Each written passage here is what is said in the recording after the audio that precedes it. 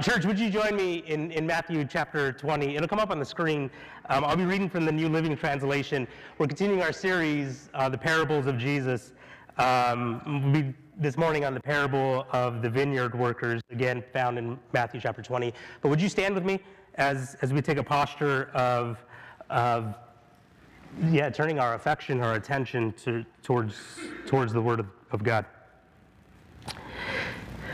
Jesus is speaking, and he says this, "For the kingdom of heaven is like the landowner who went out early one morning to hire workers for his vineyard. He agreed to pay the normal daily wage, and he sent them out to work. At 9 o'clock in the morning, he was passing through the marketplace, and he saw some people standing around doing nothing. So he hired them, telling them he would pay them whatever was right at the end of the day. So they went to work at the vineyard. At noon and again at 3 o'clock, he did the same thing. At 5 o'clock in the afternoon, he was in town again, and he saw some more people standing around. He asked them, 'Why haven't you been working today?' They replied, 'Because no one hired us.' So the landowner told them, 'Then go out and join the others in my vineyard.'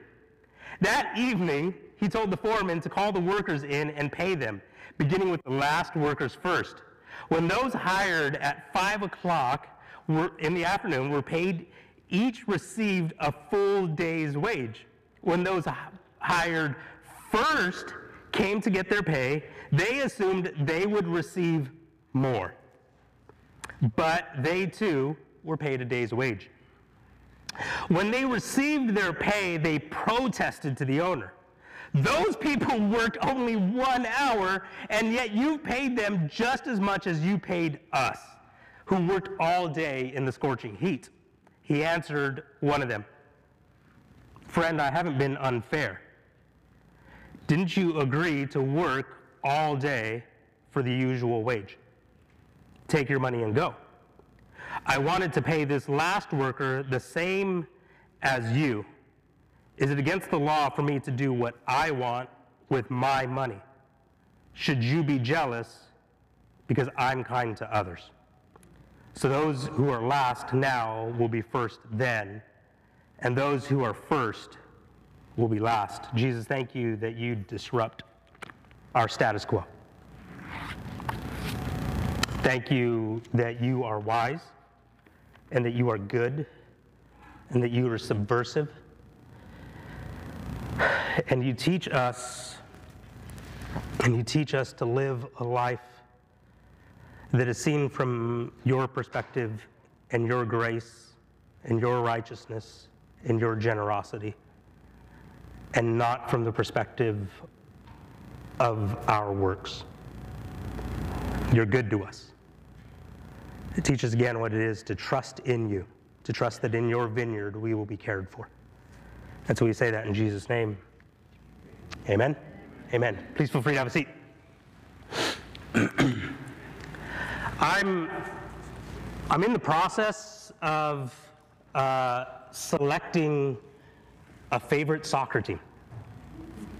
A group of friends of mine are apparently avid Premier League English soccer fans.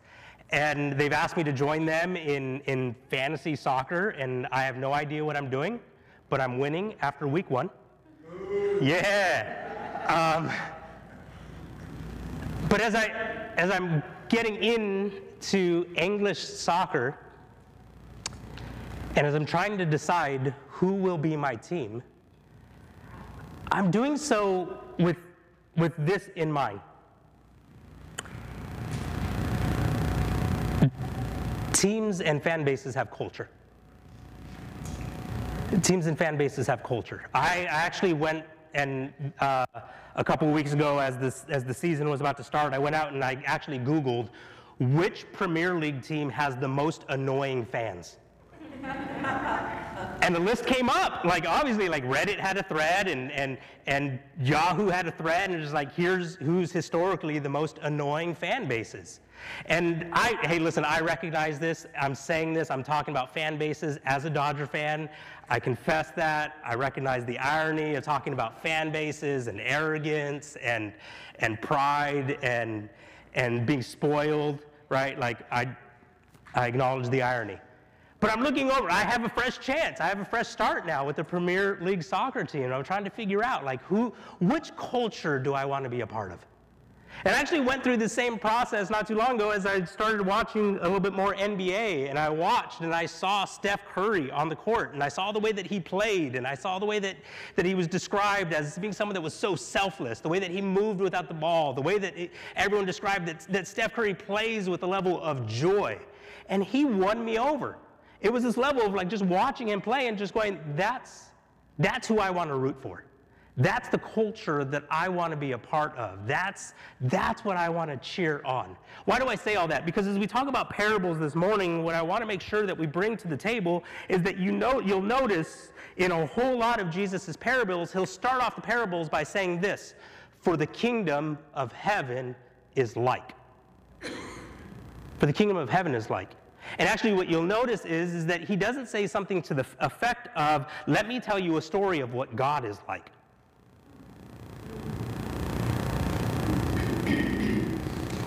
What he's doing is he's introducing us to culture. This is what my kingdom is like. And the parables are described as meant to be provoking crisis in the ears of the hearers. And what I mean by that is that what parables do is that as we listen to the parables, there's usually this shock or a twist kind of a moment or a question that's being asked, and as the listeners, we've got to make a decision: do I want to be a part of that culture? Do I want in on that? Maybe we'll go to Eugene Peterson, and this is something that he points out as he looks at the parables of Jesus. He said it this way. He said, Jesus frequently reinforced the centrality of hospitality by telling parables that featured food and drink, meals and banquets. He was training the imaginations of his listeners, it includes us, to see salvation being worked out, not being earned, being worked out, being lived out in a foreigner, a neighbor's midnight demand for bread, a beggar at a rich man's door, right? The parables become a training ground. They become an introduction to us. They become this place of saying, listen, this is what God is like. This is what his kingdom is like. Do you want in? Do you want to be a part of this? Do you want to join in on this? See, the parables are this place of saying, listen, Jesus is inviting us and saying, I want you to be on board with the kingdom of heaven being like this, but not only just being on board with it and saying, yes, amen, God, you are like that, but it's this invitation to say, do you want to be a partner? Do you want to be a participant? Because this is what the kingdom of heaven is like. And I'm inviting you to be a citizen of this kingdom. I'm inviting you to be a participant in this kingdom. I'm inviting you to be a partner in what my kingdom is like. And so let's talk specifically about this parable of the vineyard workers. You'll look at this shock kind of moment, right? Where those that were hired at 6 a.m. are paid the same amount as those that were hired at 5 p.m. And as you look closely at the words of the landowner, you will see that Jesus is introducing us to a culture. What is the kingdom of heaven like? Listen to the words of the vineyard owner, of the landowner. He answered one of them, friend, I haven't been unfair. Didn't you agree to work all day for the usual wage? Take your money and go. I wanted to pay this last worker the same as you. Is it against the law for me to do what I want with my money? Should you be jealous because I'm kind to others? And what Jesus is introducing to us is the culture of the kingdom. And I think there are three dynamics that I think Jesus wants us to pay attention to as he gives us this parable. He wants us to pay attention to his righteousness. I think he wants us to pay attention to his free will. And I think that he's getting us to pay attention to his appraisal. How does he evaluate things? Let's talk about that first one, his righteousness. The landowner responds to those that have worked since 6 a.m., friend, I haven't been unfair. And honestly, we probably look through this parable and we might argue to the landowner, no, you've been unfair. Actually, I think that in our society that we actually might have a legal case if we were to take this landowner to the courts. I think that we actually might win. I think that we might be able to come to the judge and say, okay, this person that worked 1 hour, they got paid a full day's wage, and then when I looked at my paycheck, I'm noticing like I did 12 times or 11 times as much work as they did. I don't know how the math plays out exactly, but I did more. I picked more grapes. And we're being paid the same amount. I think what Jesus is doing here in the story is that he's provoking our imagination and our understanding. Because I think that what we often, the way that we understand the world and the way that we understand our relationship with God, the trap that we sometimes fall into is this: if I work harder than others, then I should be paid more. We could press further into that. I think that sometimes what we conclude is God is good depending on what I get versus what others get.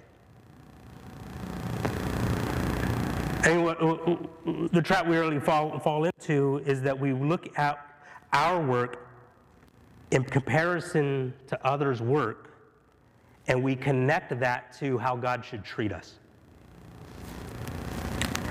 And what Jesus is doing in this parable is that he's highlighting something about our hearts. We're good with generosity. We say yes to generosity. We say yes to grace. We say yes, yeah, God, be generous, but we want merit-based generosity.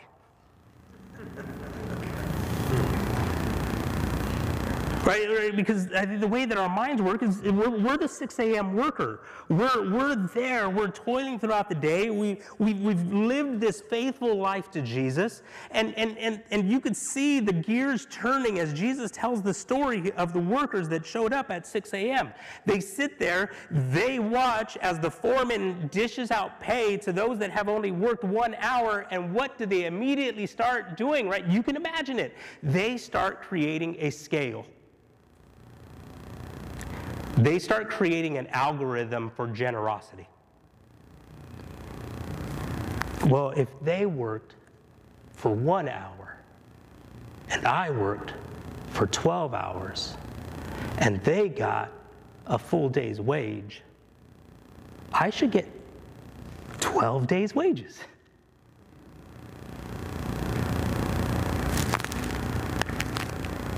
Look. Right? Like, it's this point. Like, they probably saw the generosity of the landowner. They probably saw that very first gift being given out, or that very first paycheck being given. And the response is very likely like, whoa! Look at how gracious the landowner is to the 11th hour employee. That means I will receive an equal percentage of generosity. But friends, that's not how generosity works. That's not how grace works. So here's the statement of the landowner. I haven't been unfair because I paid you what we agreed on. And what his statement tells us is this: his righteousness, his goodness, his fairness is found in his faithfulness, not to us comparing what we have to what others have.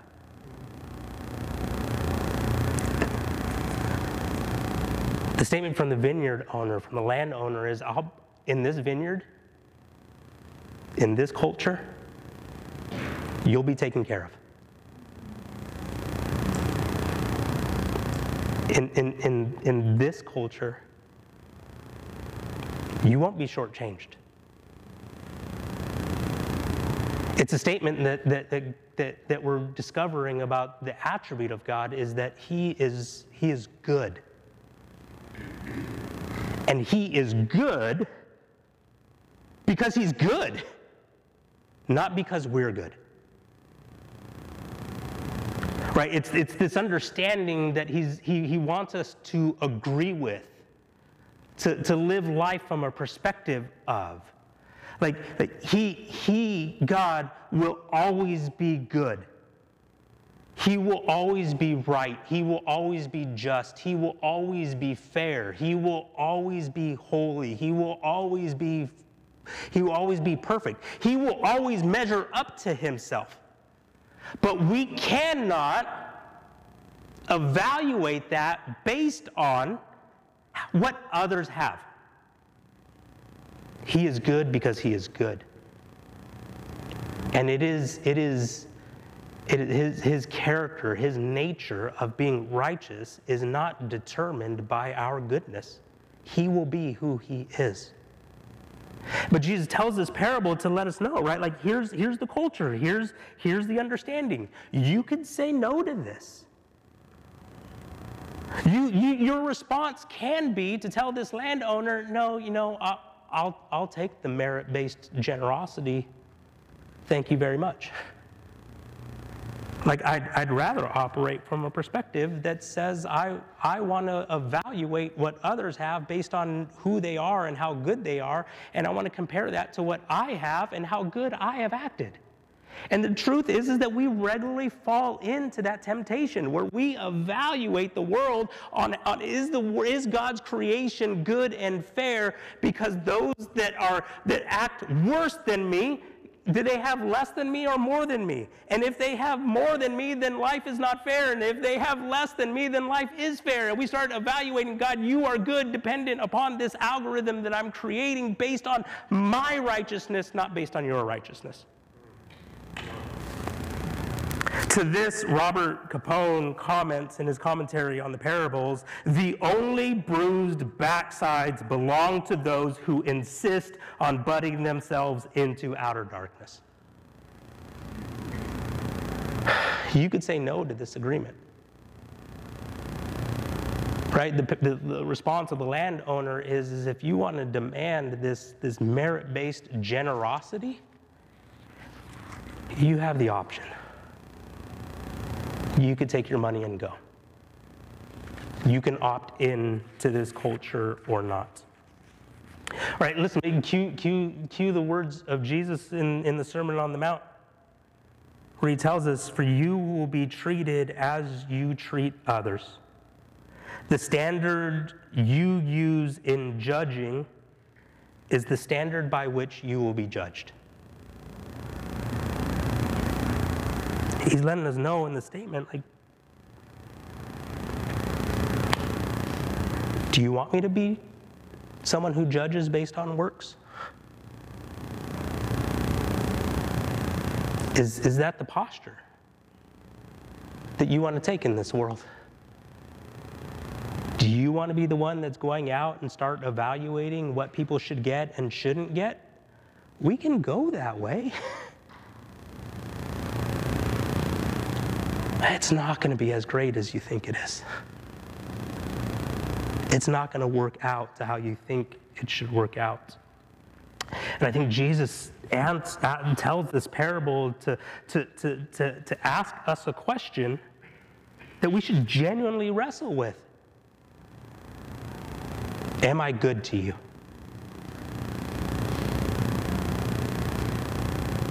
Am I good to you?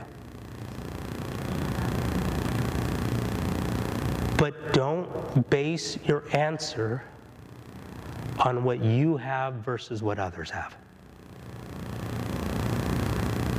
Don't base your response on they have more and I have less. We went through a season, a year, 2 years, 3 years. Like we went through a pretty long season here as a community where there was pastoral transition, there was COVID, there was just a lot that we walked through. And can I tell you, that through that season, I really had to wrestle with the goodness of God. Because I would open up Instagram and I would open up Facebook and I would see these reels of thriving churches, of growth, of flourishing, of baptisms.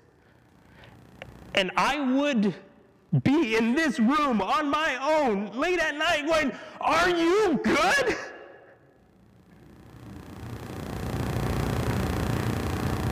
Because I was basing his goodness on, what do those other churches have? And I got broke down where I had to conclude, are you good based on how you treat me? Not looking at what I perceive other people have. I had to learn. Because I sat in pastoral gatherings. I sat in backyards where pastors got together and talked about like the state of their communities. And it would start off with one person. They're like, oh, God is so good. Like, yeah, it's been COVID, but man, we doubled in size. And it would go to the next person. Yeah, man, oh, it's been such a good, God has been so good to us. Like, man, we had like 15 baptisms at the beach this past Sunday, and someone else would go. And as they're all sharing, I'm just sitting there getting more and more frustrated and getting more and more ashamed and feeling in this posture just like, it's going to be my turn soon. And what do I say in that moment? And when it comes around to me, do I just be like, yep, God is good? And I just had to learn to respond in that space of saying, whatever it might look like in ministry to have a Midas touch, I have the opposite of that. It just feels like everything that we do, it just gets frustrated, and I have no idea what I'm doing, and I'm failing, and everyone's leaving, and in that space, trying to discern, is God still righteous? Is he still holy? Is he still perfect? Is he still blameless? Is he still fair? And I had to get to the place of concluding,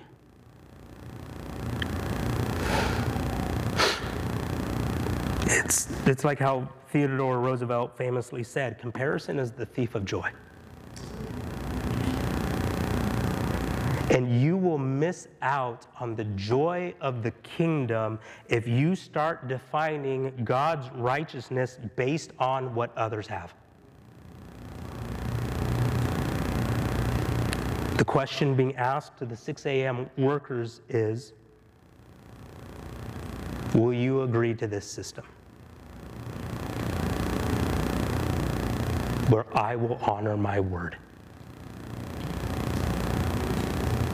Where I will be able to express generosity where it won't make sense to you, but you can be assured I will be good to you. But the culture is, if you go around and start comparing what you have versus what others have, you're going to be miserable.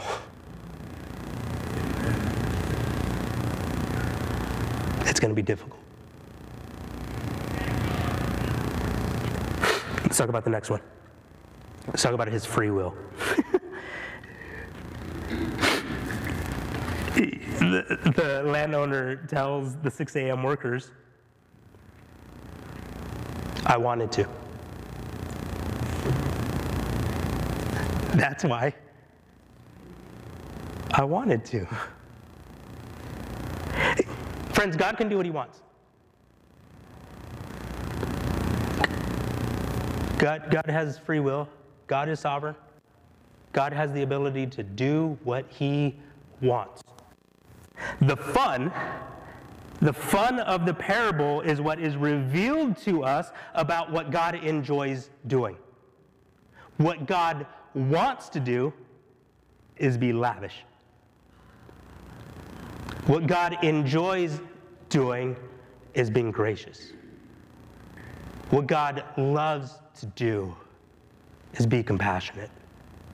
Paul captures it another way in Ephesians chapter 1, and he shouts out to us what God enjoys doing. Ephesians chapter 1, verse 5, it says it this way: God decided in advance to adopt us into his own family by bringing us to himself through Jesus Christ. This is what he wanted to do, and it gave him great pleasure.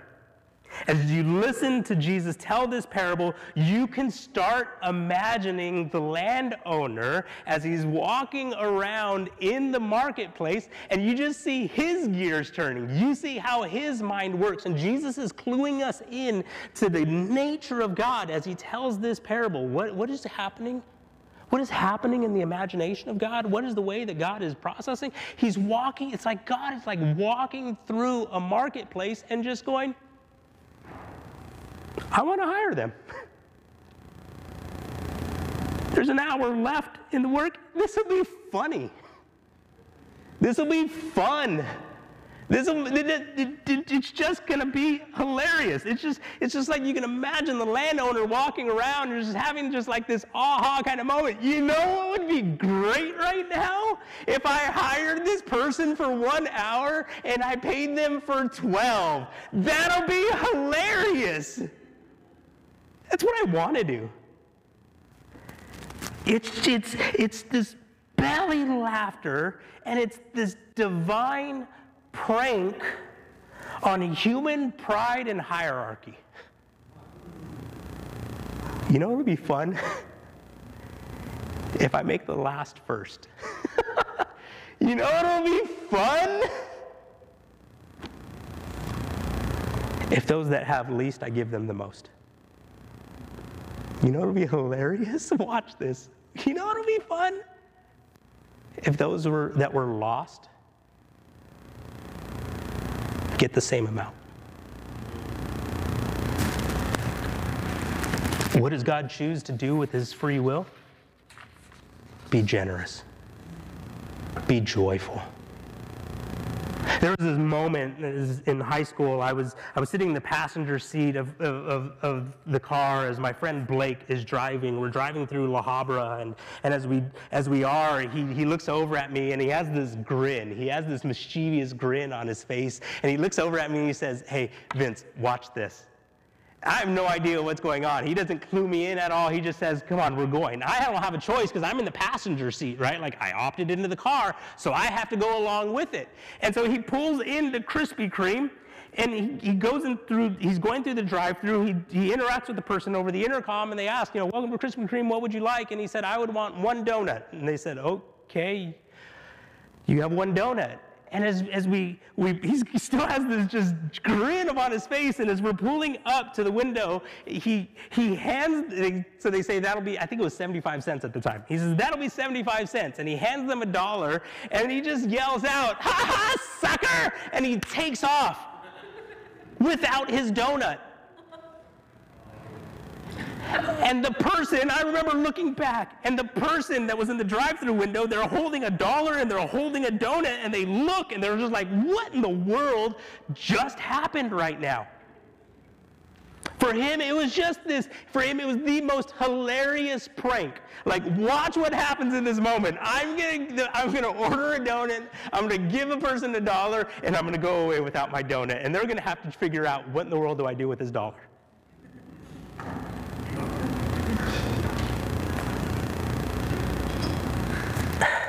Heaven is fun. The kingdom of heaven, what's it like? Friends, someone called this passage the parable of the eccentric owner. Why? Can you imagine? Can you imagine if you were the accountant? Can you imagine if you were the bookkeeper for this vineyard owner? Oh, wait, hold up. You did what? No, I was in the marketplace. It was 3 p.m. I was walking around, and some people were over there, and I was just like, "Hey, do you have anything to do?" And they're like, "No, we're just here." And he said, "Do you want to go work?" And they said, "Sure." And so I paid them for the whole day. You did what? No, it gets better. Trust me, go along with it. Come on, keep on. Let's just keep talking about it. It's fine. We'll talk about the books. Then later on, I was out in the vineyard. I was out in the marketplace, and I was like, there's like an hour or 15 minutes left, and there were some people that are off to the side, and I went up to them. We just started a conversation, and there's like, why didn't you work today? What are you doing in the marketplace? And they're sitting there, and they're like just looking at the bread, and there's like, you just see the hunger that's on their face, and I just started laughing to myself, and I was like, you know what would be hilarious right now? If I hired them. That would be fun. And so I told them, do you want to go work? And they said yes. And so they went into the vineyard, and so, an hour later I told the vineyard, I told Bob, the foreman, like, hey, you know what? Here's a fool's day wage for those that worked an hour. It was the best. It was amazing. And so Jesus tells this parable, and she's like, this is what the kingdom of heaven is like. Like, if you have a problem with people working for 1 hour and getting a full day's wages, if you have a problem with that, you're not going to like the kingdom. This is what the kingdom of heaven is like. Let me just, and you start walking through all these things that Jesus does. Let me tell you about who we are. Like there was this moment where this woman came into the room, and she had this jar of perfume, and what she decided to do with it, rather than like selling it and creating this investment fund that might fuel a year of nonprofit work, what she just decided to do was just like, I'm going to worship Jesus with this, and she just poured it all out. Isn't that amazing? Like, if you have a problem with that, you're going to have a problem with the kingdom. There's this moment when Jesus is sitting in the temple courts. He's sitting, maybe it was in the synagogue, and he's looking there, and he's seeing all the rich people come in, and they're giving their offerings, and they're just like here's $1,000 towards the worship center bathroom fund, and just like they gave so much money. But then there was this widow that came in, and she had this like a penny, and she gave it. Right? And it was just like in that moment, Jesus responded and just said, she's given more than anybody else. And if you have a problem with that valuation system, you're going to have a problem with the kingdom of heaven. There was these friends. And what they decided to do, some people argue that it was actually the house of Jesus. That what they decided to do was to start ripping apart the roof of Jesus' home so that they could lower their crippled friend down through that roof. And you know what Jesus did? He didn't look up and say, like, you ruined my roof. He looked down at the man, paying no attention to the hole. So today, your sins are forgiven. And if you have a problem with Jesus giving more value to this man, and acknowledging the faith of his friends, if you have a problem with them doing that while ripping apart the property of Jesus, you're going to have a problem with the kingdom of heaven. This is what the kingdom of heaven is like. It's like Jesus coming up to you and just like, hey, watch this. Do you want to join me in this? Do you want to participate with me in this? I'm going to make the least first. I'm going to make the lost found. And you're going to see this on display in a radical way when a man who is on a cross, who is just cursing me out for 99% of his life, he lived as a criminal, as a sinner. He's going to turn to me and he's going to say, remember me. And I'm going to say, you get all of eternity with me. Because that's what I want to do.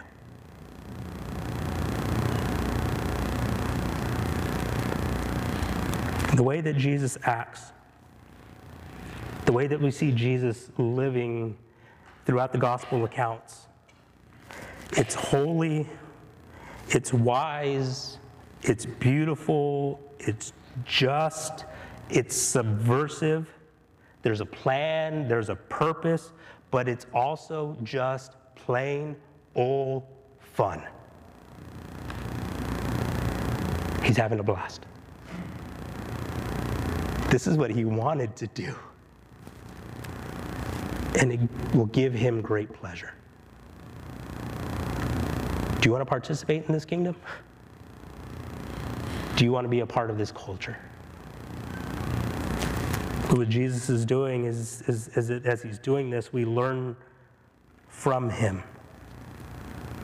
We learn what he's up to. It's this point in which he's saying, like, I'm going to raise up a people who start treating one another differently. I am going to create a community that regards each other with love. I'm going to bring together a diverse group of people who used to have animosity with one another, and they start understanding each other to be equal. People that just go out in the world and just love each other, because they've learned the playful generosity of their God, and they realize we're not in competition with one another. We could just have the fun of being generous with our God.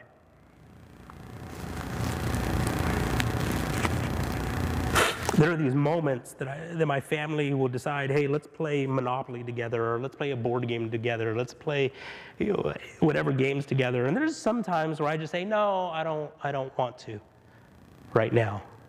And then they start playing together, and I see the fun that they're having. And in that moment, I am won over. And I just say, can I get in on the next round? You know what? Actually, I do want to play Snakes and Ladders. That looks like a blast. And what Jesus is doing is, I believe he's winning us over with his play. Do you see the fun that he's having as he heals that lame man? Do you see the joy that he has as he sits at a table with tax collectors and prostitutes? Do you see the fun he's having as he goes over to Zacchaeus' house? There's this way that Paul phrases it in the book of Galatians. He says, "For you have been called to live in freedom, my brothers and sisters. But don't use your freedom to satisfy your sinful nature. Instead, use your freedom to serve one another in love." What God is up to is recognizing you've been set free.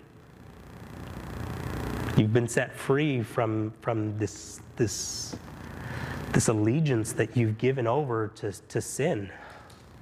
And as I set you free from that, what are you going to do with your freedom now? What you could do is get in on the fun. What you could do with your free will is get in on the generosity of the kingdom. Let's talk about his appraisal.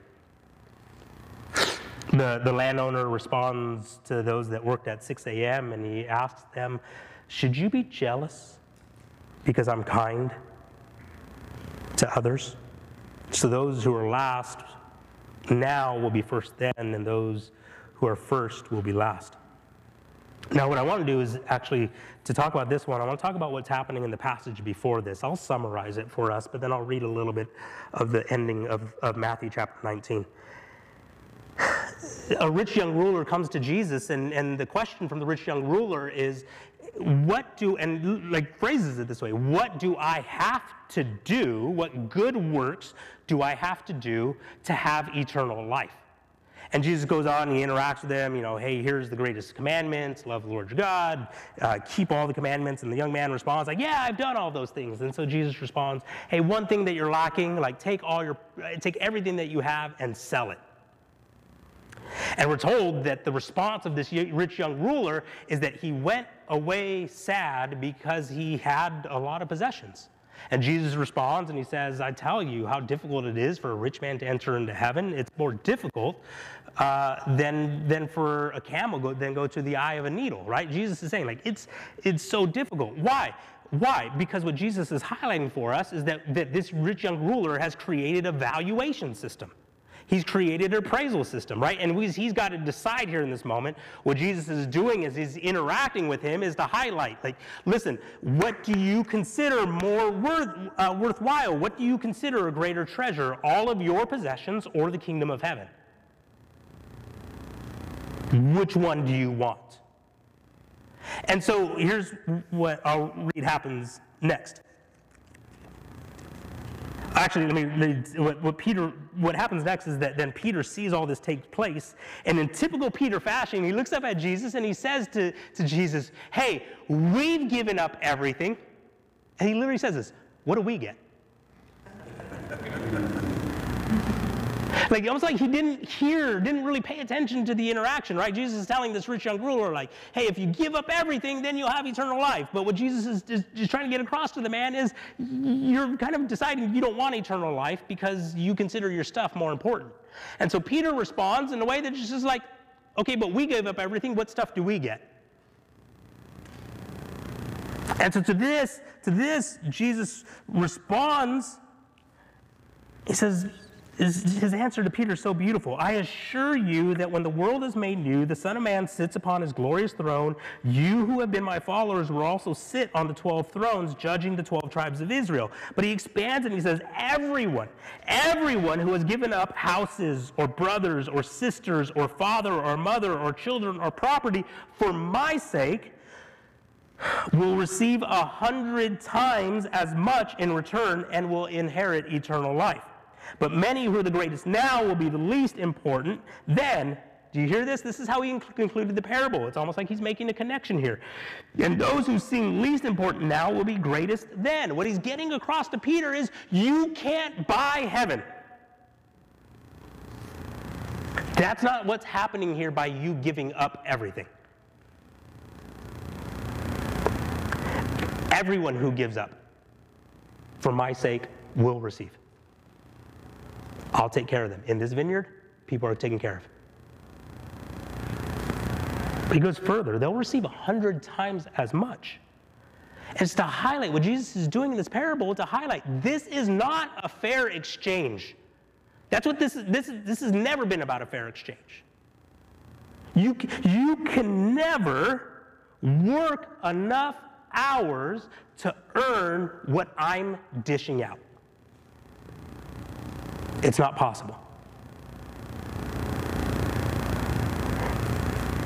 And so because it can never be considered fair, this exchange that we're into, it doesn't matter how much you've given up compared to what others have given up. And let me go a little bit further than that. It doesn't matter how long you have worked compared to how long others have worked. You work for 1 hour, this is not a fair exchange. You work for 12 hours, this is not a fair exchange. You're not buying your way in. You're not doing to get. There's no appraisal of our work that can make sense. There's no valuation system that we can establish. There's no algorithm that we can create. There's no way that we could start, but so often we do. So often we create these systems in our mind that say, if I pray, God, I prayed so much, you should give me this. And so often we fall into this trap that says, but I led a Bible study.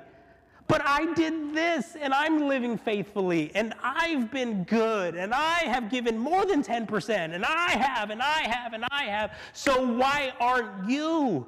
And so Jesus tells this parable, it's just like, no, you're missing the point. It's not about if you do this, then I do this. I am good. Bank on that. You don't want this to be about a system of what you do in order to get. But how often we take this posture in our spirituality and our understanding of God that says, I did, so why aren't you? What do I get?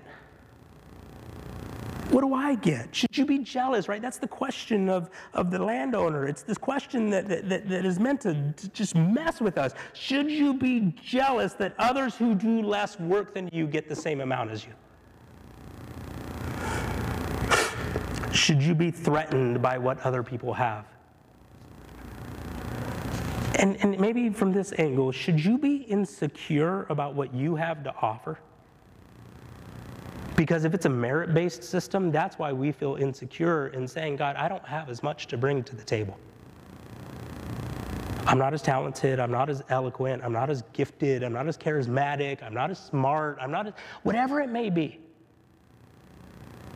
I can't. And so because we've created this merit-based kind of generosity, we think that if I could bring more to the table, then I'm going to see God's faithfulness in a greater degree. That is not how it works. It is not about what you can bring to the table that then somehow equates to the goodness of God that you will see expressed to you in your life.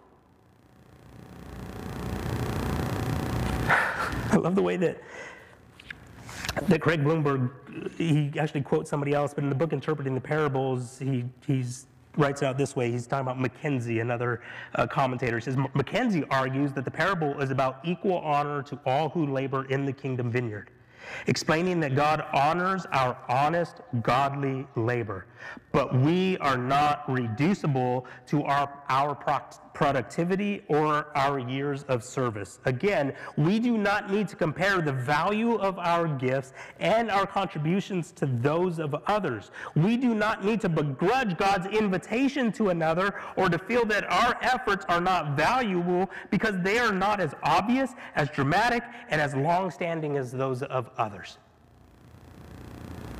Because we so often conclude, like, if I can bring more gifts,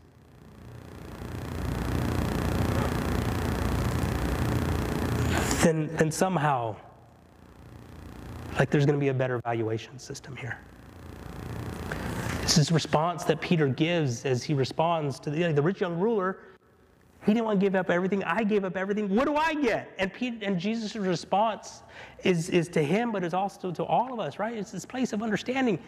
Peter, in my vineyard, everyone receives.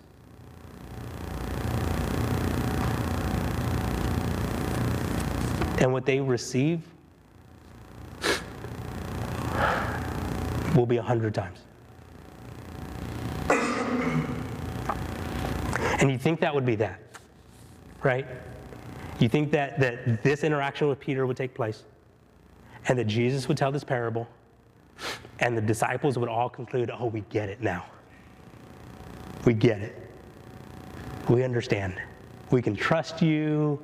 We don't have to maneuver. We're not in competition with one another.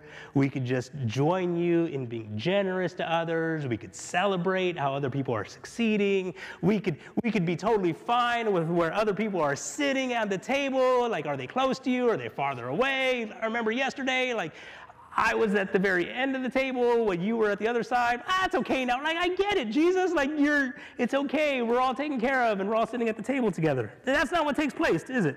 Because in the very next story, after this interaction, right? Jesus has this interaction with the rich young ruler. You can't buy heaven. Don't try to become more significant. Don't try to become more prominent. Like, just play along with the generosity of the landowner. Jesus was going up to Jerusalem. He took the 12 disciples aside privately and told them what was going to happen to him. He said, listen, we're going up to Jerusalem where the Son of Man will be betrayed to the leading priests and the teachers of religious law.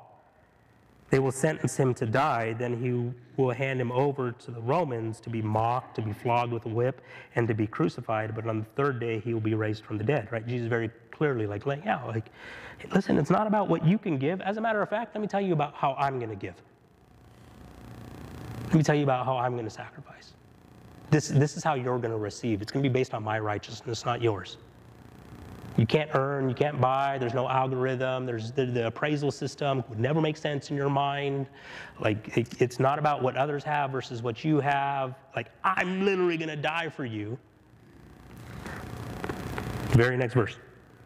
Then the mother of James and John, the sons of Zebedee, came to Jesus with her sons.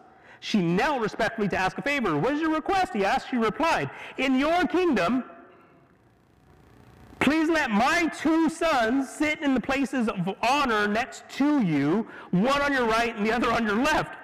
But Jesus answered by saying to them, you don't know what you're asking for. Are you able to drink from the bitter cup of suffering I'm about to drink? Oh, yes, they replied.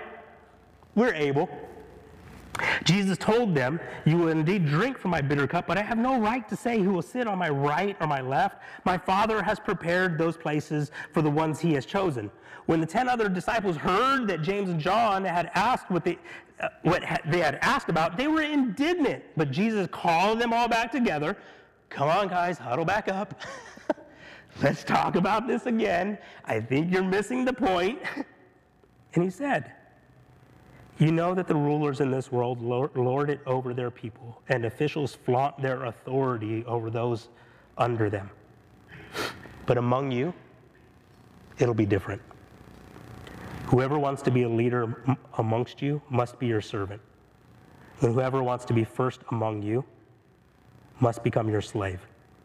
For even the Son of Man came not to be served, but to serve others and to give his life as a ransom for many.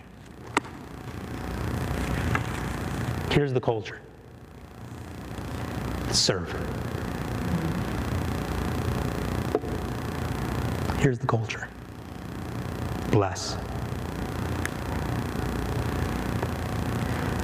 You do not have to maneuver into places of honor and significance in this vineyard. You don't have to compare. Celebrate. Celebrate. Join him in how he rewards others. Join him as he celebrates others. Join him in how he values and puts the spotlight on others. Smile alongside him as the radiance of his face shines upon other people. In this vineyard, you can afford to be generous. In this vineyard, you can afford to serve others because heaven's unfair and heaven is fun. And God doesn't seem to care that you are not able to earn what he's paying. There's abundance. The landowner's rich. Jealousy doesn't make sense. So you might as well get in on the fun. Would you stand with me? I want to read a little liturgy that Loris and I came across when on vacation we were visiting another church community, and I just really loved this posture that they took as a community because I think it just highlights, like, this is who we are. This is who we are as a people. Would you be willing to read this out loud with me? We'll actually read it out loud together. Here we go. Holy Father, there is nothing we have that you have not given us. All we have and are belong to you, bought with the blood of Jesus. To spend everything on ourselves and to give without sacrifice is the way of the world that you cannot abide. But generosity is the way of those who call Christ their Lord, who love him with free hearts and serve him with renewed minds, who withstand the delusion of riches that chokes the word, whose hearts are in your kingdom and not in the systems of this world. We are determined to increase in generosity until it can be said that there is no needy person among us. We are determined to be trustworthy with such a little thing as money that you may trust us with true riches. Above all, we are determined to be generous because you, Father, are generous. It is the delight of your daughters and sons to share your traits and to show what you are like to all the world. Amen.